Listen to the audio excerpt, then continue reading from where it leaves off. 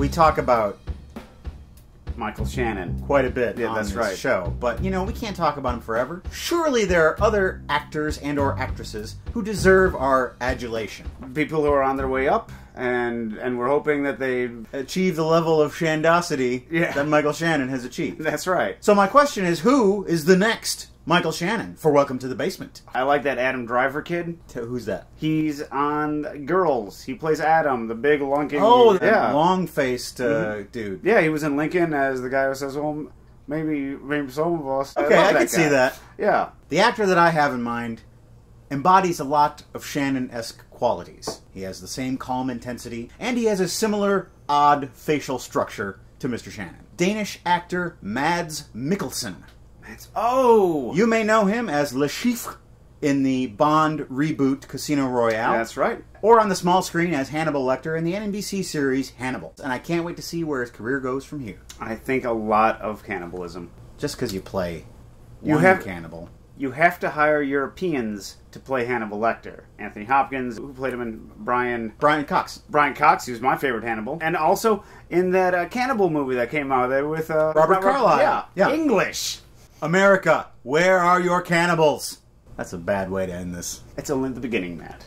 Only the beginning. I've got a bunch of movies that I've never seen before. You don't know what they are. Every episode, I'm going to spring one on you. We'll watch it and talk about it. Welcome to the basement.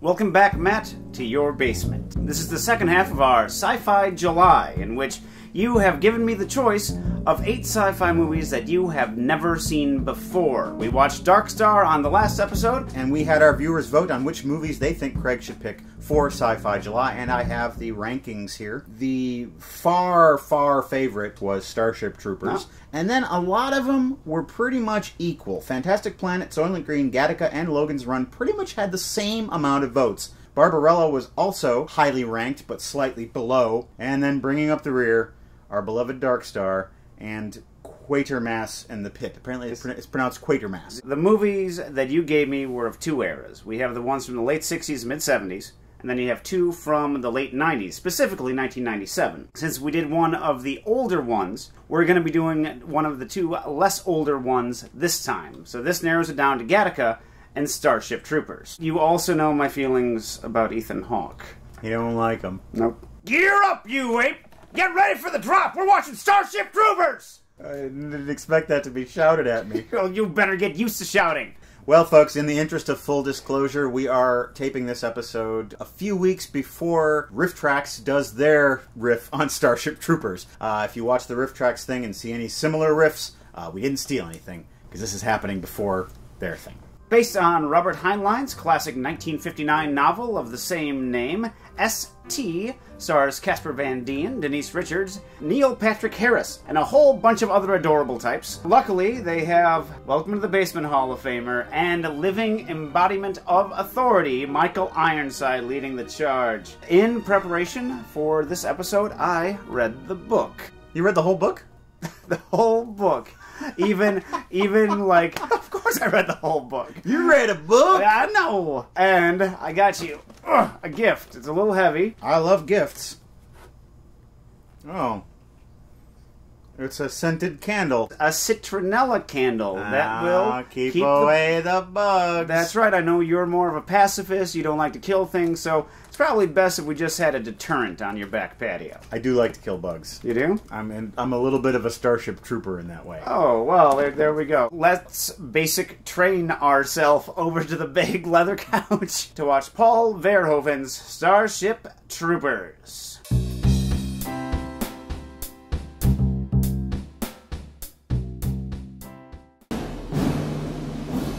It's like a Woody Allen font. Join the mobile infantry and save the world. Service guarantees citizenship. You get to take a naked shower with Denise Richards. Off in the future, Johnny Rico's about to graduate from high school. He's learning civics the hard way from his hard-ass teacher, Mr. Ratchek. Pay attention. Evidently, the other side is the iron side. This year we explored the failure of democracy. And the failure of me keeping my arm from looking like a potato. And considering going into the military to fight the space bugs that are constantly attacking Earth. He also has a girlfriend Carmen Ibanez, Yeah. who likes to make googly faces at him in class. Hiroshima was destroyed. Correct. Good job, goofy face. But there's another girl who also has her eye on Rico, the fiery redhead, Diz. Johnny also has a friend, Carl.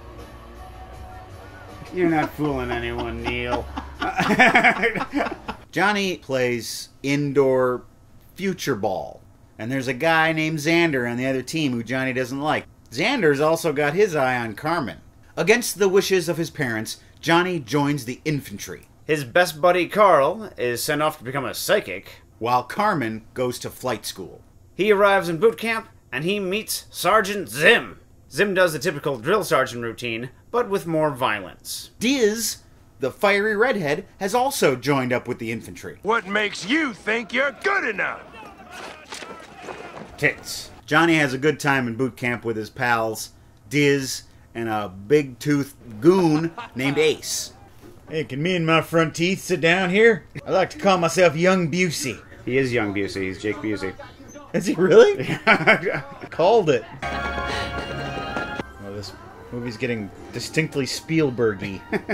At flight school, Carmen finds out that Xander, the douche on the other football team, is her flight instructor. Solid math, a little wild on the stick, but a natural. Stick part of that sentence, double entendre. Math, maybe a double entendre. I don't know enough about math. What are you talking about? You made squad leader on your own. Is there the equivalent of midichlorians for, like, the Busey family? Certain of them have more of whatever is the substance that makes them most Busey-like. Because that kid is off the scale. Busey-chlorians. Johnny messes up during a maneuver and gets a guy shot in the head. Whoa, shit. He gets hit with a whip. 10 lashes. It looks like the tip of the whip was dipped in sriracha. And Johnny decides to wash himself out and go back home. Really stinks you going. She's dressed like someone from CNC Music Factory. Just then, the bugs attack Earth, wiping out Buenos Aires, Johnny's hometown. His whole family is dead. Along with around 10 million other people. It's all-out war, and Johnny unquits the infantry. What do you want, Rico? I wish to reconsider my request to drop out, sir. Let me join back, or I will open a me case against you and show a history of organized crime. That joke makes no sense. Let me tell you something. I'm from Buenos Aires, and I say kill them all! Anytime someone walks up to a camera and goes, "Let me tell you something," they should have to pay Jesse Ventura royalties.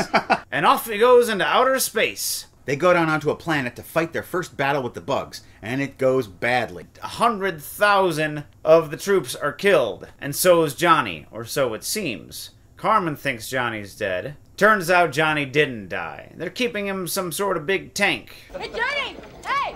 Don't pound on the glass. It sounds like shotguns going off to him. Johnny gets assigned to the Roughnecks. Oh, right in the teeth. Oddly enough, if she punched him in the gut, she'd still hit him in the teeth. They're joined by Lieutenant Radchek. Oh, here he is, old potato arm, yeah. And he knows what he's doing. He's got his full old arm back. They go back down to the planet, and now they're ready to kick some thorax. I'm just here to fight. Jake Busey, walking, talking, Mad Magazine drawing. Lieutenant Radchik throws a party. Yes, black man, dance to Dixie. And he and Diz make sweet love. I wish I was in the land of cotton. Draw an eyes and a nose on my chin and turn me upside down. Some girls are into that. And I'm one of those girls. They find an outpost that's been totally wiped out. And the radio operator, he's got a big old hole on top of his head and his brains are sucked out. And then the bugs descend on them. More bugs than they've ever seen. For some reason, whenever I'm at my parents' house and I turn on cable, this scene is playing. I've seen this scene probably 20 times and never anything else in the movie. They have a Sarlacc pit! Lieutenant Radchek is killed in action. Chopped in half like a man! Diz is killed. And Diz dies in Johnny's arm. Arms. He has 2 arms. Back on the ship, they run into Carl again, who tells them about a new type of bug that no one's ever heard about. A brain bug. We're going back to P to capture that brain. And he takes his crew back down to planet P to find the brain bug. The bugs are shooting down spaceships with their farting. Carmen and Xander crash land onto the planet.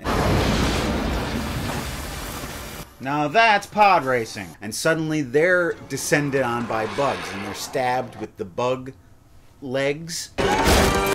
Oh no. What just happened to him is no damn good. Out comes the brain bug. The brain bug's gonna suck out their brains. He sucks Xander. Cronenberg pornography right there. Sucking out his brain into that big gaping vagina. Johnny and his dudes show up with a little bomb, and then the brain bug gets nervous and scuttles away. They blow up all the bad guys except for the brain bug, but the brain bug was captured by none other than Zim. And at the end of the movie, everyone is encouraged to join the military. So go out and do it, I guess. How did you like this movie, you worthless ape, you? I enjoyed it. I wasn't expecting that. I really was excited about the plot most of the time. Well, the action kind of had a purpose, and the action mattered. It's because it was Paul Verhoeven who was doing it. He is the guy who gave us RoboCop and Total Recall, which are 2 of the most enjoyable action movies of the era that this movie came out. Now, when this first came out, I think the reception was pretty bad. And yeah, and didn't make much money either. It was a $105 million budget, and I think it made 121, if I remember. Which is not enough. No, I think a Hollywood movie needs to make at least twice its budget to recoup, everything they have to spend. Yeah. Why do you think it got such a bad reception? It might be the choice of actors. Denise Richards, the Zac Efron of the day.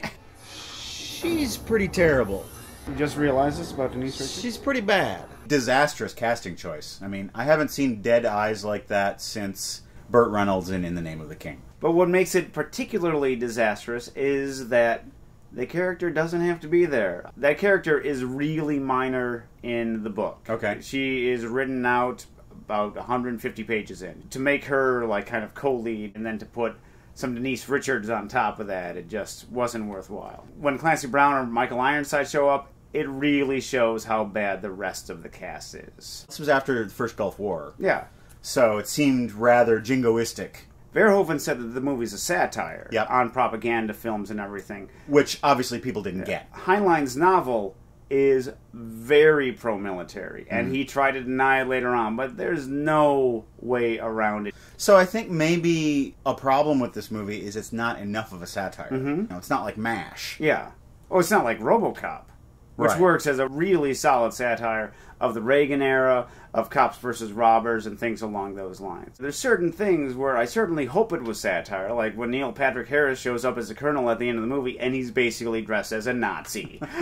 This movie does something very typical of Hollywood. And throwing in the romantic subplots, it makes these huge, momentous moments where all these people's lives are on the line about just a handful of people. Well, I mean, don't you think that humanizes it? If we're focusing on these small amount of characters, theoretically you can more empathize with them because you've seen their human qualities and you've seen your own self reflected in them. Don't you think that makes the disaster more real? Well, it does to a certain extent, and it also gives you a point of view to follow the disaster through. Right. And then if you look at Black Hawk Down, which is an amazing movie, it's very hard to follow because you're seeing it through a couple dozen points of views going throughout Somalia. Right. How about that gore? It was very gory. This has no problem chopping someone in half and having guts fall out. I'm all for that. Multi-$100 million action movies, they're not R-rated anymore. Yeah. They're always PG-13, so, we're not going to see another movie like this, probably. No. Ever. Don't forget to check out our website, welcometothebasementshow.com, and also we have our PayPal button, which you can click on, and that way you can donate money to us. Some of our recent donors are Michael, who says, "This is user Ewig, who you helped to identify the lost weekend. Love you guys." Eric, Spencer, Linda, William, Christopher, Patricia, Moritz, Marius, Ninth Evolution, who writes, love the show and immensely enjoy hearing your takes on cinematic masterpieces and ones not so much so. P.S. Blue Velvet is my favorite movie of all time. Julian, who writes, donating to thank you for the Fitz Cardboard Aldo suggestion, which blew my mind with smiles. Us too.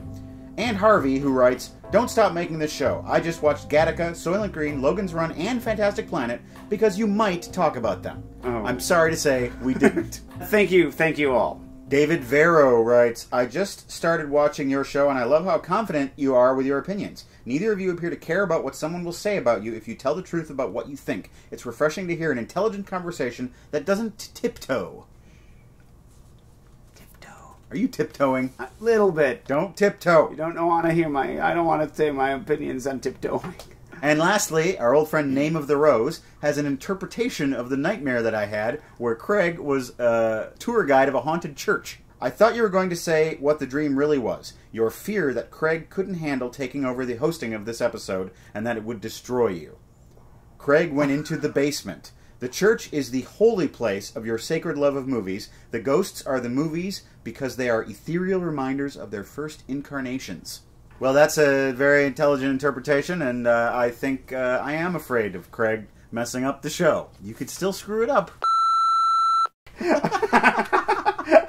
Now it's time for Seen It. Seen It! Counter Nerd writes, The Graduate, 1967. It's truly a great movie. Seen it. If you like The Graduate, check out the book Pictures at a Revolution. It is about the filming of The Graduate and the other 4 movies nominated for Best Picture in 1967. What do you have to say about the movie? Around the 8th time, I think it kind of hit the saturation point. You've seen it 8 times? Yeah. I don't know if I can find anything more in this movie. Well, forgive me if I don't shake your hand.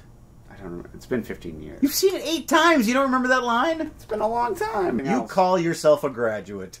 R3G0S4RIF3 because there were no other names available. Have you seen A Simple Plan directed by Sam Raimi? Yes, I've seen it. Seen it. I think that Billy Bob Thornton gives one of the best film performances of all time in that movie. Yep. Man, yeah. Don't get into a situation with your brother where you have to hide money. A Dude Named Kemp, Cold Souls, starring Paul Giamatti. Seen it? A very good movie, though it unfortunately loses its witty edge and goes full drama by the second half. I really enjoyed its sense of humor and hated to see it go. Seen it? Not seen it. I have to say I disagree with you. I did not like Cold Souls. It sort of wanted to be being John Malkovich. You know, Paul Giamatti plays himself.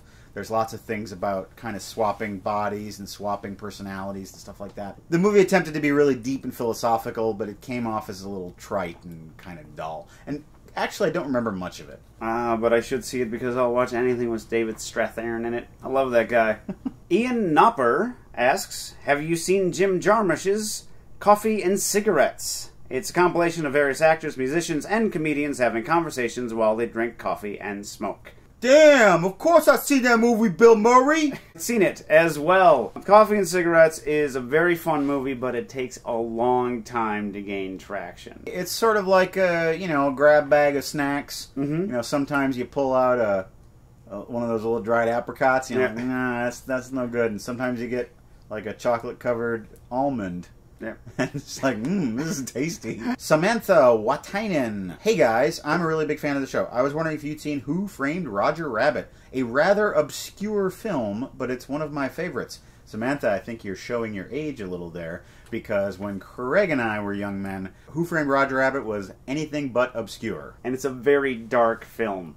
It's not a children's film. It was Chinatown with cartoons. Who Framed Roger Rabbit? Seen it! Seen it! Kate Guillemette asks, have either of you seen Singing in the Rain starring Gene Kelly? It is my favorite movie and a classic that is worth seeing. Seen it!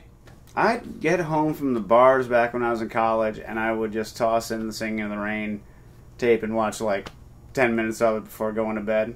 Just so I could go to bed happy. There you go. For once. Forget the sadness of the bars. That's right. We should probably wrap this up. Oh, well, are you saying that's Seen It and that's our show? That was Seen It and that was our show. Thank you all for coming today to the basement. Make sure you check out our website, welcometothebasementshow.com. Don't make bugs angry enough that they drop huge rocks on you. Good night, folks. Good night. The brain bug is going to suck out Carmen's head but she's got a hidden knife and she slices off the proboscis. Proboscis? Proboscis. Isn't it proboscis? I've never heard that word before. Proboscis? I've heard proboscis. Doesn't sound right. She slices off the sucker. I'm from Buenos Aires, and I say kill them all!